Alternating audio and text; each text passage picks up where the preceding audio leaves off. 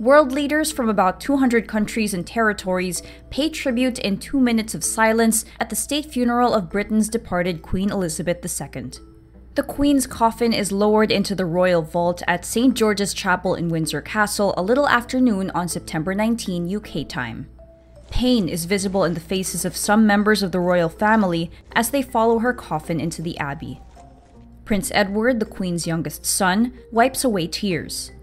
Elizabeth's husband, Prince Philip, her parents King George and the Queen Mother are also interred here, along with her younger sister, Princess Margaret.